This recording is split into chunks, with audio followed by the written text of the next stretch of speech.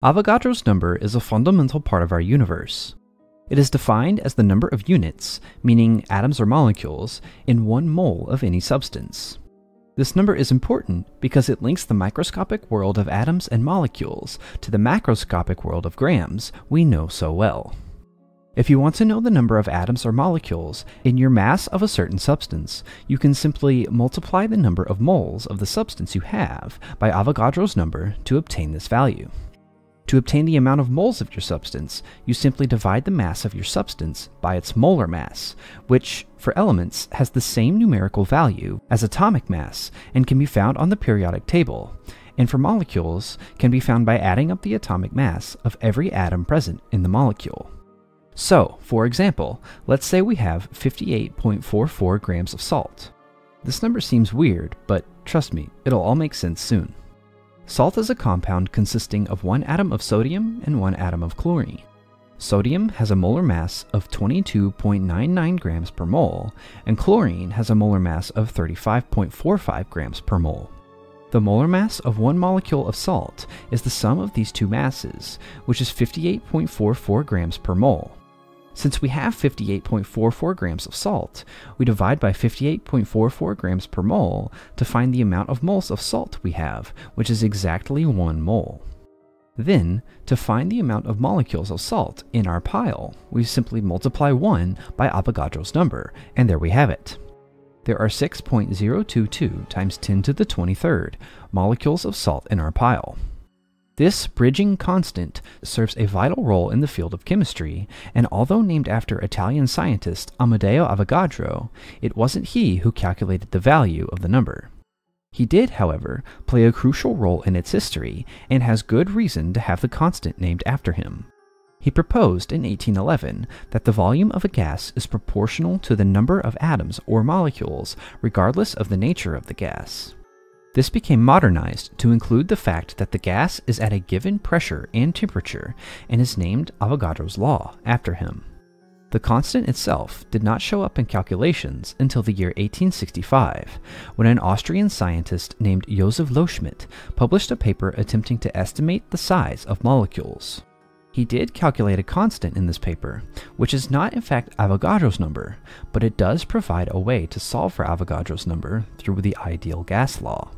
You may know the ideal gas law through this expression, but it can also be expressed in terms of the number of particles present and the Boltzmann constant. N can be expressed as the volume of a substance times another constant that represents the number of particles of an ideal gas per volume at standard temperature and pressure. This is the Loschmidt constant, the constant that Loschmidt himself calculated in 1865. He did this by starting with an equation of his colleagues, James Clerk Maxwell, that defines what he called the mean free path, or in other words, the average distance between 2 atoms or molecules. He manipulated this equation to represent the diameter of molecules, d, in terms of what he called a condensation coefficient, or the ratio of the volume of 1 mole of a substance as a liquid to the volume of 1 mole of the same substance as a gas. Loschmidt had to estimate the value of this coefficient though, for no gases had yet been liquefied, and wouldn't be for another 12 years, and this estimation gave him a value for d of about 1 nanometer. With this, he solved for n0, and he found a value of 1.81 times 10 to the 24th particles per cubic meter. This can indirectly solve for Avogadro's number, starting with the ideal gas law expressed in terms of the Boltzmann constant and number of particles, substituting for n with the expression with the Loschmidt constant, rearranging the ideal gas law to express it in terms of the Loschmidt constant, and using a relationship between the ideal gas constant and Avogadro's number. Plugging this into the ideal gas law, we get the relationship that solves for Avogadro's number. Using Loschmidt's calculated value for his constant yields a value for Avogadro's number of 4 times 10 to the 22nd units per mole. Loschmidt's calculations for his constant were obviously off, but given his technological constraints of the time, the number is impressively close to today's accepted value.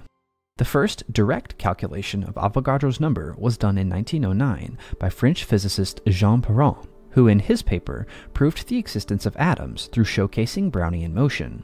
He calculated the constant in multiple ways, being very thorough. I covered the work done by Perrin in this video, which I will link in the description if you are interested. Perrin's calculated value for Avogadro's number was 6.023 times 10 to the 23rd units per mole, extremely close to today's accepted value.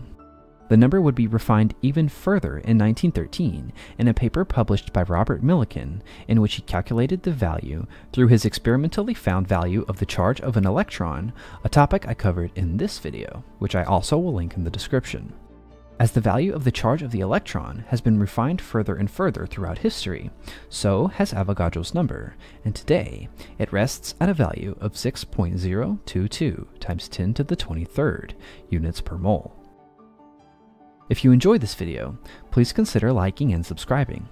Click here if you want to see more scientific progress made during this time period.